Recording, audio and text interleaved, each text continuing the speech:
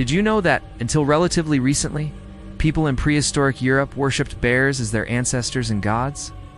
These tribes would sacrifice bears and then cover themselves in their blood as a ritualistic way of connecting with their bear ancestors. The blood would stain the caves where they performed the ritual. The bones would be left scattered around as offerings to the bear god. But why did they do this? Bears were not only seen as spiritual beings, they were also a source of food and a way of life. For these tribes, bears provided sustenance, and their fur and bones could be used to create tools and weapons. As a result, these tribes developed a deep reverence for bears and saw them as sacred animals.